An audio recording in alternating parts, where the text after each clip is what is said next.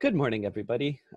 Thank you for coming to class today and for being here for my seminar presentation. So I hope you enjoy the next roughly 45 minutes as we run through this. I'm going to try and keep it as brief and concise as I can. But yeah, so today I would like to talk about an emerging and increasingly relevant genre in documentary image making, that of films and photos about human migration. The effects of global conflicts, climate change, civil instability, and neoliberal reconstruction of urban environments is disrupting a large portion of the human population, causing a forced movement of humans from place to place. Examples include the European migrant crisis, the Syrian refugee crisis, but today I also want to be speaking about people who are displaced by climate change, as well as the victims of gentrification and urban relocation. So I'm going to open with talking about the United Nations Universal Declaration of Human Rights, which declares that an individual has the right to the freedom of movement and residence within their own state, and the right to leave any country, including their own, and the right to return to their own country. As well, they have the right to seek asylum from persecution. So these are detailed in Article 13 and 14 of the United Nations Declaration of Human Rights. I want to posit as well that humans have a general right to mobility, that a body has the right to freely move and determine where they want to live. These films will demonstrate that these crises are an attack on this human right to mobility, and that there are power structures in place that have a vested interest in controlling and managing an individual's and a community's mobility by forcing them to relocate or controlling their access and ability as to where they can relocate. While people have always been migrating and immigrating, modern technology, geopolitical structures, and the increasing effects of climate change are accelerating the amount of people and communities who are being displaced, and these crises are growing. Naturally, this has attracted the attention of documentary image makers, and there is an increasing growth of work dedicated to exploring and telling stories about human migration. So I posit today that these films and photos are an explanation of the human right to mobility and an exploration of the power structures that control and attack free human mobility. These films ask the question of who has the power to move, who is forced to move, who controls, and who limits movement. I'm working off the definition of migration as a body, either an individual or a community, often both, that are moving from one place to another, and that these migration documentaries explore which bodies have the power to move freely and which bodies are limited in their movement. So often this movement is subjected to and controlled by overarching power structures, and these documentary works have the power to question and interrogate these power structures. As we will see, different documentary works will deploy different strategies that convey this problem of mobility and the limits of a body's freedom to mobility and who is providing the limits for that. So I want to first discuss how different documentary films about migration both address the problems of human migration and specifically how they relate to a body's freedom of mobility. So I want to speak first about 3 films. So these films cover different perspectives and contend with their own issues of representation and visual exploitation, along with different ways of criticizing the power structures controlling a body's mobility. Kaisa Hiltunen writes how documentary films about migrants attempt to narrow the gap between them and us. I will be looking at the films Migrant Dreams by Min-Suk Lee, Salam Neighbor by Chris Temple and Zach Ingrasky, and the film Fire at Sea by Gianfranco Rossi. All these films look at different migrant issues in different countries and focus on different communities, with the filmmakers employing their unique perspectives for each film. So to start off, Min-Suk Lee's Migrant Dreams is about migrant workers in Leamington, Ontario, and it tells the undertold story of migrant agricultural workers struggling against Canada's temporary foreign worker program that treats foreign workers as modern-day indentured laborers. Under the rules of Canada's migrant labor program, low-wage migrants are tied to one employer, meaning that they can't find income elsewhere. This film explores the power structures that take advantage of the labor of migrant workers and how these power structures control the migrant workers' mobility in Canada. The film reveals the difficulties and the threats the workers face if they do not comply with the one company that they work for. Lee writes in her director's statement how, for Canadian employers, low-wage migrant workers are a permanently flexible and pliant workforce. A feature of their lives is their deportability. Citizen bosses can wield the power of citizenship over the low-wage, non-status worker. And here we can see a large threat that is employed, that of deportation. These migrant workers are exactly under threat because their mobility is controlled. They are able to be sent away from their place of employment at will, according to their employer. So in this film, Lee also interrogates these laws and systems of power that allow the companies to take advantage of this lack of mobility. The film shows how the vulnerability of the migrants is taken advantage of, and the tight control of the migrants' freedom of mobility binds them to an exploitative situation. Migrant Dreams opens with panoramic drone shots, establishing the size of the colossal size of the greenhouses and factories where the migrants work, setting up the large controlling corporations who function as an adversary for the workers. The film then explains how workers are brought from their origin country and are put into debt immediately, as they are required to pay back the application, the travel costs, and the costs of living there. A large conflict of the film that Suk Lee focuses on is that the migrant workers are constantly supervised and their life outside the factory is controlled and monitored, as these debt collectors visit them every paycheck to collect the debts that they owe. As well, the company attempts to collect the workers' passports, and migrants face non-stop threats to be sent back to their home country. The company profits from the vulnerability of the workers, attempting to constrict and control the migrants' mobility through these methods that exploit their labor. Lee exposes these abuses, but censors the workers' experience, as well as their ability to push back and resist these exploitative practices. The workers oppose the control of over their living situation, and Lee shows the steps, and Lee shows the steps they take to find their own apartment and move out of the company's residence. This resistance is framed as their ability to find a home where they are free to come and go without being monitored by the companies. Most importantly, Lee respects the agency of the migrants and allows them to express their hopes and dreams for the future, one where they are not tied to working and not tied to paying off their debt. Their bodies are limited in mobility, but their minds and aspirations are not bound. This idea of hope liberates the workers, metaphorically, as there is another way for them to be independent. But again, the company exploits these dreams, as the workers' hopes for upward mobility is tied to their compliance to the company. Speaking out is a major act that jeopardizes their future. So as we can see, the speaking out and any opposition to the company is tied to this idea that the workers' mobility is limited in and of itself. They are told where to go, where to live, and the very act of determining for themselves where to live, asserting their right to mobility, is what's threatened by the company. That is seen as a rebellious move. So, and even making the film itself was a rebellious act as they were speaking out against these abuses. And this shows that migrant stories to me are intrinsically tied to who has the power to move and what power structures allow for their movement. In the case of Migrant Dreams, it's the workers' mobility that is limited, and it's the employers that are able to limit and take advantage of this mobility.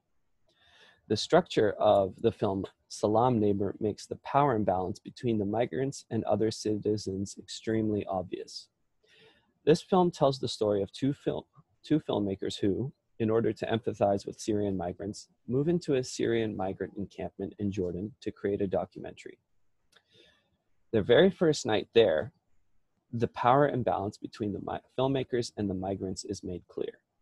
While the filmmakers wanted to stay overnight to learn about the migrants' perspective, they are escorted out of the camp to sleep in a hotel in town out of concern for their safety.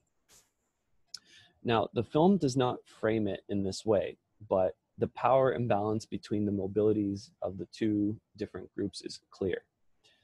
The filmmakers have the ability and, well, the filmmakers have the ability to leave the camp, while the refugees must stay in the camp, still to remain in those dangerous conditions. So Kaisa Hiltunen speaks how documentaries about migration attempt to bridge the gap between the zone of comfort and the zone of suffering. In other words, the primarily Western audience is separated from these migrant crises to whom this film is directed, and the people who are subjected and controlled as they attempt to migrate, the people about whom this film is about. So while this film is attempting to bridge the gap by centering the stories of the refugees, and as the filmmakers, they try to experience their lives on an equal footing, the film inadvertently demonstrates these two zones and which bodies are free to move between them. As Hiltunen says, in discussion with the refugees, there is a spirit of solidarity, but when the filming is over, only the filmmakers are allowed to go home. The film centers the lives and the stories of migrants as they are experienced by the filmmakers. The climax of the film happens when the filmmakers react to the trauma of a boy, Ralph, in the encampment. The camera lingers on one of the filmmakers as he cries in response to hearing of his trauma, centering the trauma and the story away from Ralph's experience and instead to the effect that this story creates to the individual filmmakers. The filmmakers also place great relevance on how they are some of the few who are allowed residents in the migrant camp. The filmmakers are allowed to insert themselves into a migrant camp, which has limited space. They sleep in a motel every night, and at the end of 3 months of filming, return home while the refugees are still contained in this camp. So while they were attempting to bridge the gap between these two zones, the very act of doing so in this method exposes the gap even more. The filmmakers have the complete freedom to eventually call it a day and go home and finish their film, while the migrants are left behind and contained in these encampments. So a film that I want to bring up in contrast to Salam Maker is the film Fire at Sea. So Gianfranco Rossi's film Fire at Sea explores the migrant crisis, but in terms of how the zone of comfort and the zone of suffering do not mix, comparing the lives of two different groups on the island of Lampedusa in Italy. So the film consists of two parallel narratives, one about the islanders going about their everyday lives and the other about the rescue operations. The parallel structure highlights Rossi's idea about two worlds or zones that do not really meet. Throughout the film, the only instance of these two zones intermingling is at the beginning of the film. A Italian grandmother related to the main character of the film overhears about a migrant crisis on the sea, and just makes a brief comment, and the main character and the migrants share a doctor. That's the only interaction that the film establishes between the two. So the question of mobility is addressed in this film as well, in the way that these two worlds do access and navigate the sea. The sea is the other thing that binds them together. So one of the main characters that I've mentioned earlier is a resident on Lampedusa, a boy who's named Samuel. And in one sequence, Samuel is learning how to row a boat on the sea, and as a result has to contend and overcome his seasickness in order to be able to go out. This scene is put in contrast with the experience of the migrants, where the sea represents a path to freedom, but it is also a death sentence. The climax of the film shows the rescue of a migrant boat, where some migrants are able to step off the boat onto the rescue boat. Some have to be assisted off the rescue boat, so dehydrated that they need severe medical attention and are unable to move. And in an especially shocking sequence, Rossi shows the bodies of the migrants who have passed away and who are not able to make their way off the boat. So on the one hand, while Samuel must contend with seasickness to navigate the sea, the migrants must contend with the lethal situation on the sea to move to a safer location. Rossi then further explores the constraints to the migrants' mobility, showing how the migrants are lined up, photographed, directed, and contained in different camps. Their mobility controlled first by the sea, but then by the island and the immigration authorities. The way that world is able to freely move on the island and on the sea while another world is trapped on the sea and then later on the land itself, shows the strong separation between the zone of comfort and the zone of suffering. While the two worlds are seemingly unrelated and have nothing to do with each other than their geographic proximity, it is exactly this unrelatedness that Rossi problematizes in the film, and the fact that the two zones are so segregated is the problem for Rossi. Emma Wilson writes that the very spectral presence of the migrants on the island, the inaccessibility of their stories, the constant uprootedness, homelessness, and precariousness to which they are condemned in an increasingly inhospitable Europe is revealed powerfully by the film, in part by their very silence and in the apparent schism between the two narrative lines. On the island of Lampedusa, the native residents are portrayed freely walking around the island and floating on the sea, their power and mobility contained by the state and the sea. These two groups do not mix, except for their shared island doctor and a short acknowledgement from Samuel's relative when hearing about the crisis on the radio. It is the separation between these two zones and the inability to freely navigate between the two that creates the conflict for Rossi that is at the heart of the film. Now, the films that I have spoken about so far depict migrants fleeing their countries of origin, either for economic opportunity or seeking safety, as do most films in the genre of migration documentaries. With the change in global climate and the continuation of neoliberal urban reconstruction, I argue that those perspectives are going to be represented in the emerging genre of migration documentary as well, as the people who are subject to this urban reconstruction navigate and depict their own issues of limited mobility. Changes in climate as they have to navigate and navigate their own issues of mobility. So changes in the Earth's climate are increasingly affecting the homes and habitats of humans, forcibly displacing them either due to natural disasters or to a climate that changes so drastically that they will no longer be able to live in their home. In The Hottest August, filmmaker Brett Story documents the collective anxiety around climate change in New York, and in a particular sequence, represents communities whose homes have been affected and damaged by hurricanes and floods. With the increase of the frequency and strength of hurricanes and flooding due to climate change, these issues will arise and are going to be reflected in documentary work of the future. Climate change will displace people from their homes, and like current migrants, their mobility will be controlled as they are forced to leave their homes and are policed as they try to resettle. So in this particular sequence, in The Hottest August, the people who are affected by these floods and hurricanes are keeping in mind that in the future, they will potentially have to contend with whether they will have to leave or will they have to stay despite the changes in climate. This anxiety is captured in this film. Another film that I want to discuss, which is not necessarily, it doesn't depict a disaster that's brought on necessarily by climate change, more of human error, but the disaster of Hurricane Katrina and its effect on the Black population of New Orleans was documented by Spike Lee in the film When the Levees Broke. Here, Lee depicts the difference in experience between the white and Black communities of New Orleans, as both were forcibly moved due to the hurricane and the issues around the hurricane. But the question of who was allowed to return to the homes of New Orleans and who was not invited to come back is what Lee problematizes, calling out the racism inherent in the restructuring of post-Katrina New Orleans. Most of the white people who were displaced could return to their home, while most of the Black people who were displaced had to resettle somewhere else, which is clearly revealing a racial element in the forced resettling. So again, primarily white neighborhoods and the people within them were invited to return to the rebuilt New Orleans, while primarily Black neighborhoods were resettled and as well, New Orleans took the opportunity to gentrify those neighborhoods.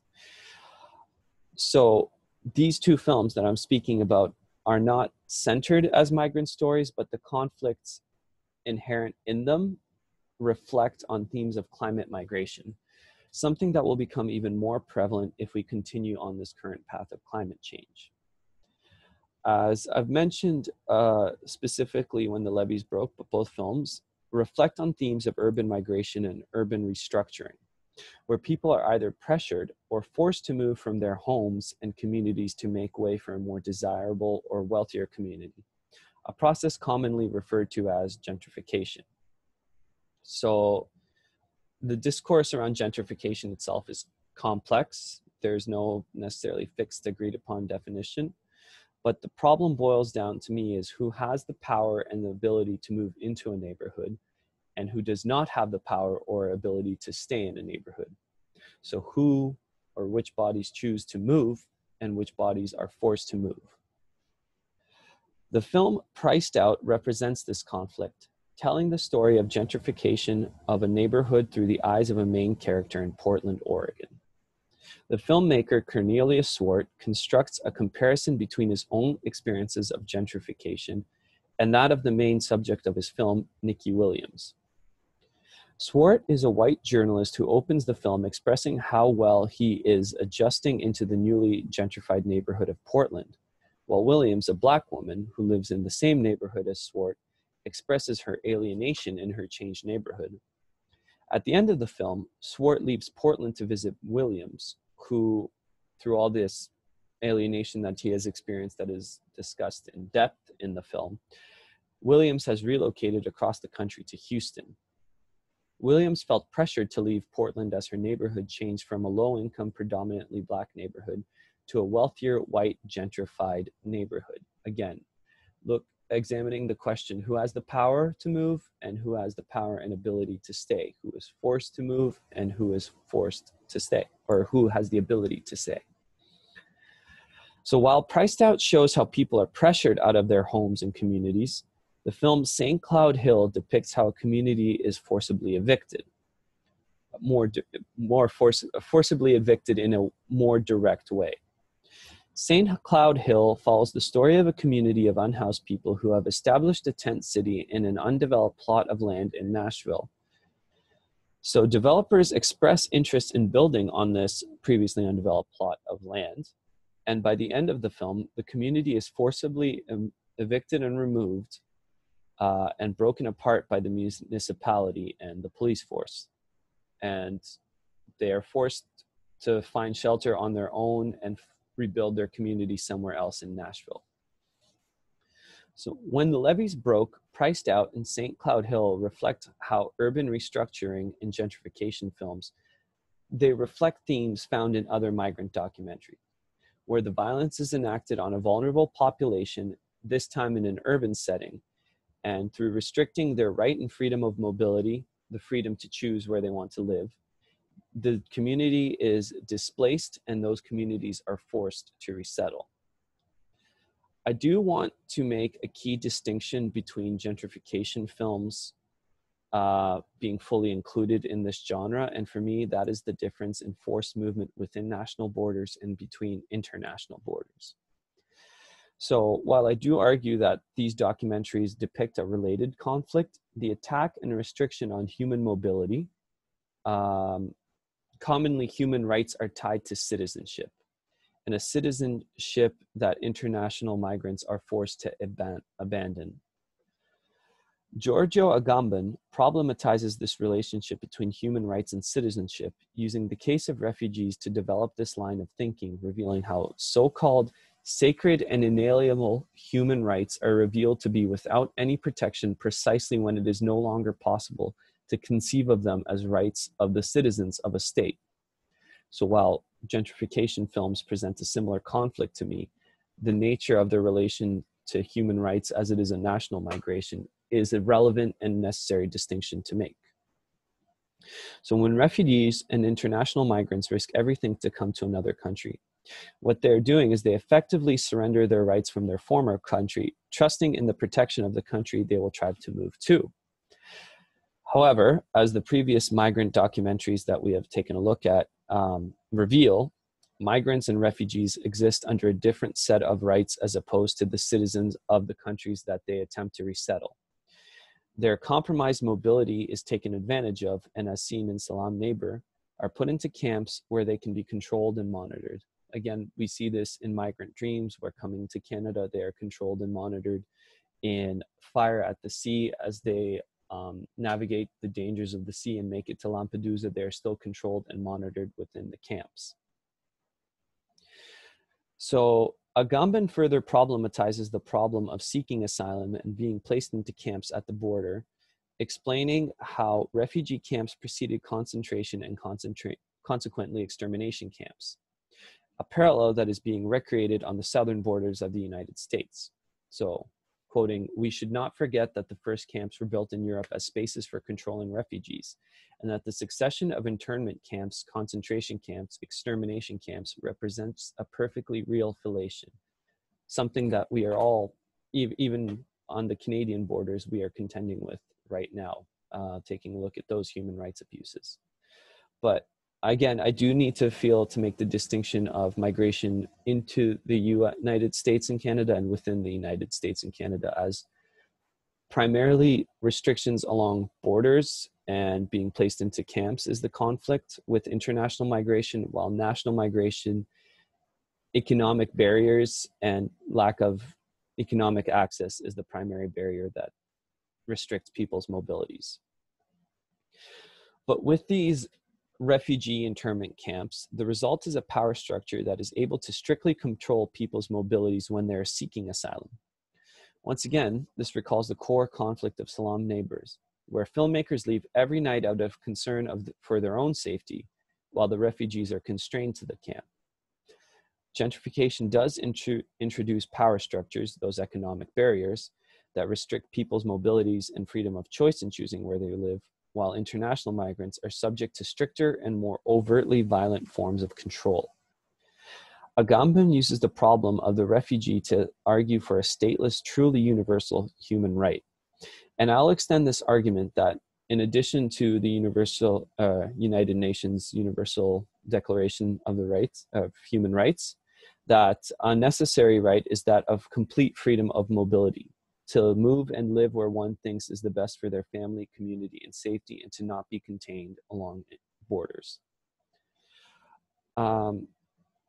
As we move along, I do want to reference a few photo projects that also speak to similar themes and subjects as the documentary films that I've primarily been focusing on. So, countries around the world are unable or unwilling to address the migrant crisis, and continuing our current trajectory will only exacerbate and intensify this crisis. The effects of climate change will ravage coastal cities, increasing extreme weather conditions and flooding, changing the shorelines and various shapes of coastal cities. So a photo project that anticipates this upcoming project, Solastalgia, which is a photo book by Marina Vitaglioni, and it laments the looming destruction of Venice, Italy, as climate change increasingly threatens the existence of the city. The title refers to the term solastalgia, which is a neologism that explains the personal feelings of emotional stress brought on by environmental change. And with Vitaglioni already mourning the loss of Venice, a city threatened to be lost forever, and a whole population that as a result threatens to be displaced, all due to the rising water levels brought on by climate change. So the book depicts the abandoned landscape of Venice, which is cleared of human presence and washed into the sea, a threat that faces many of the low-lying coastal cities around the world, and a threat that will displace millions, if not billions, of people from their former homes. Continuing along this certain path undoubtedly will lead to a larger migrant crisis as cities become completely unlivable, as they just aren't there anymore. So it remains uncertain how the world will react to this potential crisis and what the state of international borders will be at the onset of this crisis. The problems that these documentaries have addressed so far do not fill me with confidence that they don't fill me with confidence that the world will be able, and the different nation states will be able to address these new migration crises in an adequate way. To further problematize this idea of international borders which control international migration and international mobility, These international borders of countries are a microcosm of the restriction of human mobility. Points where to legally pass through one country to another, a human is controlled, directed, and either accepted or denied entry. Photographer Ubaid-ur-Rahman explores this in a photo series of Pakistan-Afghanistan, a photo series that focuses on the Pakistan-Afghanistan border. Rahman describes the Pakistan-Afghanistan border as a major crossing point, explaining how thousands of people cross this border daily, but until a few years ago, they were able to freely cross this international border until a major terrorist attack in Peshawar. The government of Pakistan launched the visa and proper immigration restrictions on this border. Only the people only those nationals will be permitted to cross the border who have valid traveling documents. They have relatives on the other side and are unable to reach them due to physical barriers, just a glimpse through the face. So the photos of Rahman document how this separation has resulted in more than just a division of two countries, but exactly like he says, families that were freely able to travel and seek medical service from one side to another now have to spend days at the border to acquire the proper documents and are only able to catch glimpses of their family through chain-link fences. Rahman problematizes this restriction on free mobility, as previously families that were connected are now separated as the two governments enforce a complicated and alienating process for humans to cross a plot of land that until recently they were free to cross as they always have. At the core, this is the issue of human migration. Restrictions and controls are placed on a person or community's rights and access to free mobility. Sorry about that.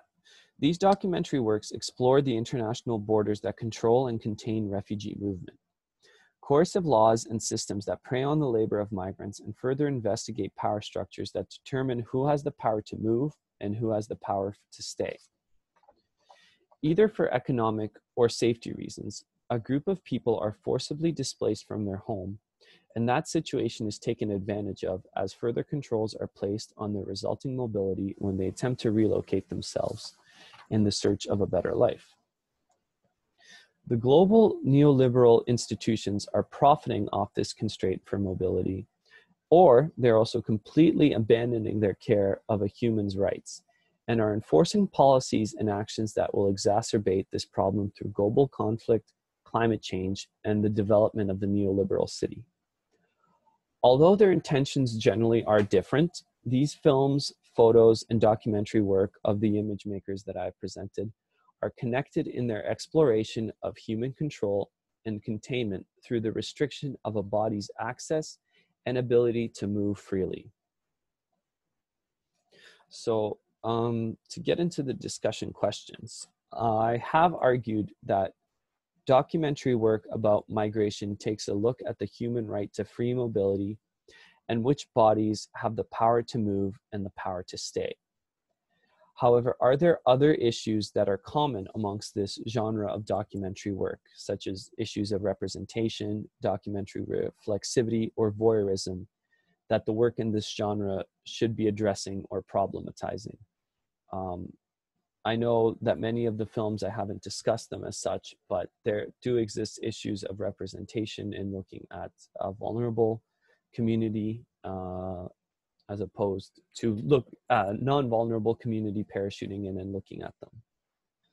So another discussion question that I will pose and we can discuss later is, since migration documentary work has continued to grow as a genre, do you think that this growth is going to continue?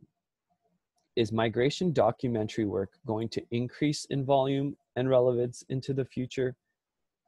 Or basically, do you think we're going to be able to get a handle on this? But what role and what volume and how do you see the future of migration documentary work developing as the world continues?